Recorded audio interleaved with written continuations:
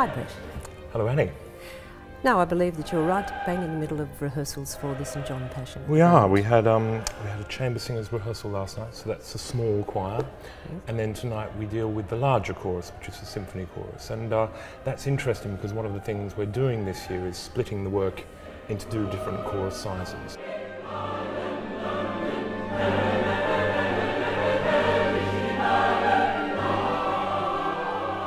It's interesting from the choristers' point of view as well, because they will get different sides of the story to reflect upon.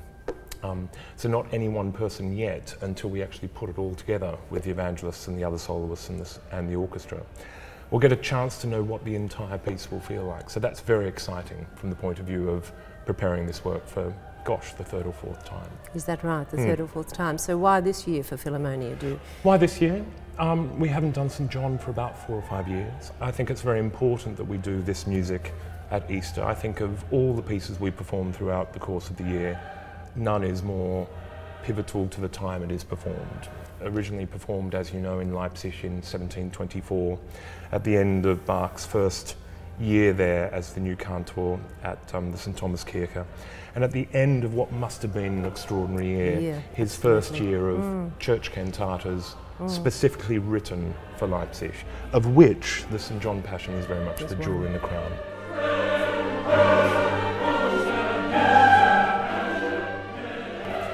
And then of course you have the soloists, who are like people who do stand up in the middle of the crowd and go, well, this is how it affected me.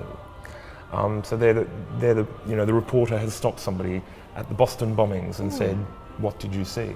Yes. And that person tells them what they see, but actually at the same time, this is actually how it affected me, and I will never be the same again.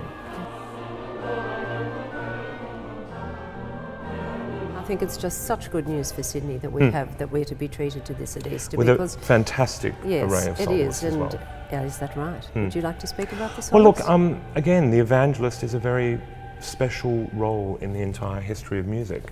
We have the Matthew and we have the St John. They require somebody who is just an excellent storyteller, but at the same time stays within the confines of their role, which is as a storyteller.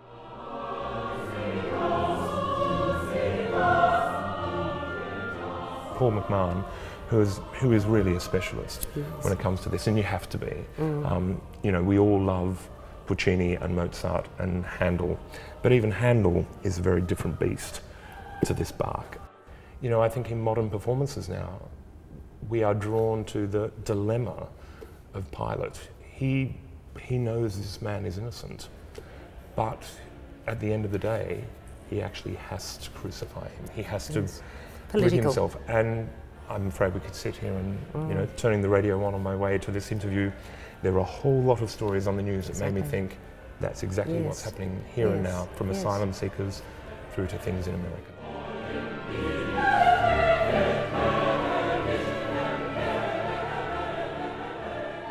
I think if I were listening to it for the first time and I had the text there, I think all sorts of things would open up to me, because of course, again, Bach would probably be shocked that we're doing it in German, in Sydney, in the 21st century. The whole point was to do it... Do you think he'd like our opera house? I'm sure he would. I like it. In fact, it's amazing. I mean, the wonderful thing is, after performing all around the world, when you come back here, you just realise how fantastic a space it is.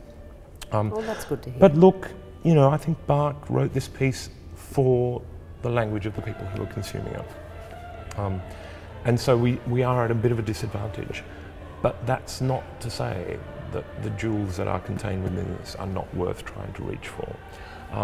So it's obviously a piece that I have taken many years to come to grips with, but my life would be the poorer and if I hadn't. So to somebody who's coming for the first time, you may not get it all the first time, but it is the start of a journey with this piece that will last the rest of your lifetime. Well, I think that's probably a lovely way to end. So thank you, Brett, very much. And it's just been wonderful to hear you speaking with such passion about this work. I love it too. I'm very passionate about it. And I do urge everybody, please do come along. And I think the tickets can be, if you go to the Philharmonia website, is that correct? Which is, website is sydneyphilharmonia.com.au, and book your tickets, and we'll very much look forward to seeing you. Lovely, thank you, Annie. Thank you.